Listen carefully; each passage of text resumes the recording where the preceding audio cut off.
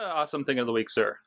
In keeping with my tradition of offering kind of odd, awesome things of the week, and I was thinking of this as a public service because I drive by this twice a day, every day, traveling from Pittsburgh, where I live, to Beaver, where I work, on Route 65 on Ohio River Boulevard.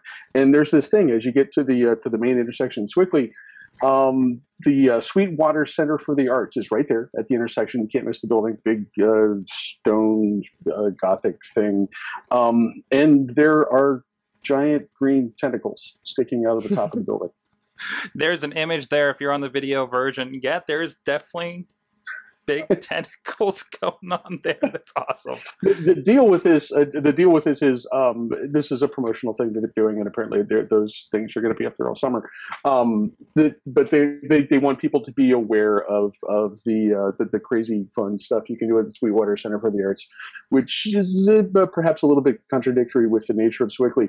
However, it is a very cool thing, and it's also kind of surprising. I nearly drive off the road on the way to work every morning and every evening because I forget they're there. I'm like, God, look at good green tentacles. Building.